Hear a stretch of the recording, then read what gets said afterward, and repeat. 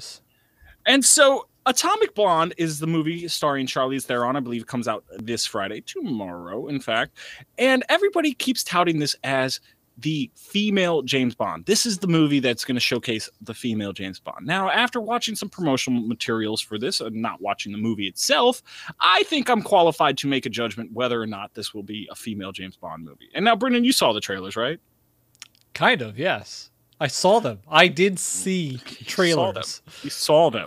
He didn't hear them and see them. He just saw them. So, but yeah, so Charlize Theron, if you want to know a little bit about Atomic Blonde, Charlize Theron, if I have not proposed marriage to her in, I think it's like the year or two, I did on this show before, but I would just like to reissue that proposal and say that I'm here for you. You know, I'm really good at massaging feet, I'm told, and good back rubs, you know, and here's the bonus that you start with feet there, Brian. Come on, man. Like, that's a nice thing to do for somebody. Like, don't like, that's not what I was. No. You're taking it to the awkward place. I am not. All right. I am not taking it to the awkward place. I'm just talking about something nice to do for somebody. But Charlize, like, honestly, and think about this. Just think about it. If you want to break up with me, all you have to do is throw pie in my face. Like, amazing, right? Like, and if not, you could just give Brian a maybe. You could just give Brian a maybe to this whole situation, and then we'll talk about Brian's baby love life, which is a different segment that our VidMe viewers get. So if you don't know what the hell we just went on a rant from, watch one of our VidMe videos and you'll figure it out. But so Charlize Theron plays this badass / special / secret / assassin / ninja assassin. Okay, maybe she doesn't play all those things, but she just plays a really cool character. It seems like she's a secret agent that can kick some butt. Let's just put it that way. She can kick some butt. And everybody has been saying that this is it. This is our female version of James Bond. They were never going to give you an actual female playing as James Bond. So this is the closest we're going to get. And they try to play her off as, you know, smooth and debonair, but still can kick some butt. So let me just go down my list. I actually have two things, one for yes and one for no, and then I'll tell you what I really think this movie is going to be. So yes, she could be a female James Bond because there's plenty of moments in there where she's acting incredibly smooth and debonair, and it seems like she's very cunning and crafty, and James Bond is not necessarily a physical specimen except for the Daniel Craig one. He usually thinks his way out of things. Yeah, he throws a couple punches here and there, but he usually thinks his way out of things and talks his way out of things. Huh? And he uses his gun. Well, yeah, okay, yeah, he shoots people too, yeah, and gadgets and stuff. And it almost seems like they did want to go out of their way to show that that's what Charlize Theron's going to do. She's going to think her way out of a lot of situations. She's going to be crafting and crafting. This isn't Skyrim. She's not going to make a sword, but she's going to be crafty. Isn't she? You don't know yet. And smooth. It's true. I haven't seen the movie yet, so but she's going to do all these things, some very similar James Bond things. And then I think about it and I think, no, this isn't going to be our female version of James Bond because it just seems like it's almost more action oriented. This might be more like a Jet Li movie, if you remember Jet Li from the early 90s, or Jackie Chan, where they get into issues, but then they kind of fight their way out of it, which is not a James Bond-esque thing to do. James Bond, yes, he will escape impossible situations, but it's more brain than it is brawn.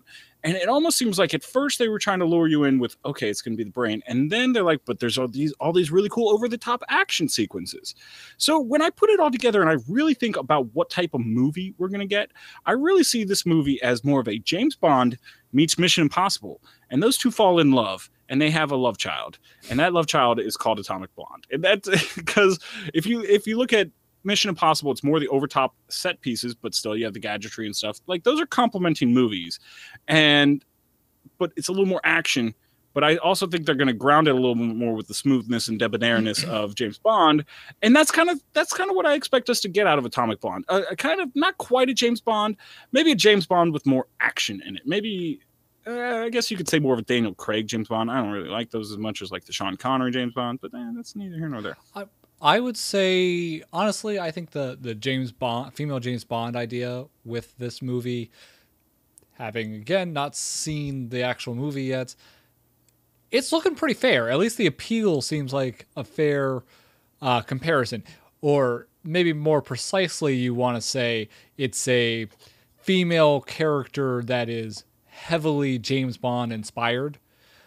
Yes. The closest I almost equivalent- feel like the character is inspired by James Bond, and the movie's more inspired by like a Mission Impossible. So if that makes sense. Yeah, it's definitely its own. She's her own character, Atomic Blonde here, but we can see a lot of similarities. It's not even just that what she's doing.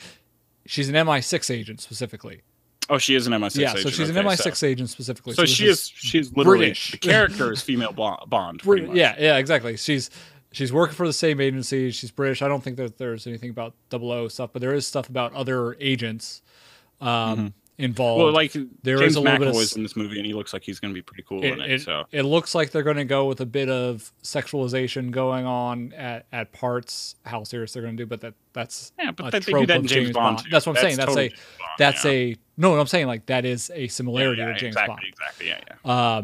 She's going to have her action and try to kill people and do things in creative ways. You see in like the car scene how she thinks through things, like you said, and figures out to grab onto the seatbelt right before the thing that is not on her, but right before it flips over and crashes while she's using the heel of her shoe to try and like kill the guy and do whatever else. Yeah. I mean, honestly, like yes, there is that Mission Impossible I've never vibe worn too. heels, but I know that those can't be easy to walk in. And if you can kick somebody in the face wearing high heels, more power to you. More power to you. But but like you said, it really feels to me like what I would think is, like I said, a baby between Mission Impossible and James Bond, or you could think of it as throwing James Bond into a Mission Impossible plot. So that's just kind of the feel, the grandiose, the big action set pieces, the really cool choreography and everything like that, but yet the cool, smooth talking main character. So I'm actually really excited to see this movie, not only because my future wife is in it, Charlize Theron, but because it looks like a good movie. Yeah, looks like a pretty cool this is idea. actually kind of, if you had asked me when we were doing our female James Bond speech, like this is kind of what I would like to see. This is not doing the same thing as the male James Bond, but taking it and changing it a little bit without losing the core of what makes those movies fun. So I think that's what we're going to get. I'm excited to see it. I will hopefully go out and see it. Probably not this weekend, but maybe next weekend. You never know. Like Well, it doesn't come out until the 28th, right? It doesn't come out until the 28th, maybe in a couple weekends. That's, yeah. So I guess that actually works better for me. So the weekend of the 28th, my butt will be in a theater seat. Yep. That's what I meant to say. So, but hit us up. Let us know what you think.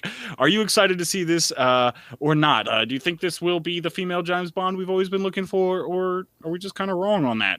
But hit us up. Let us know. Comments down below. Of course, at What's My Face on Twitter. Google Plus and Facebook, always good ways of getting a hold of us, but let's keep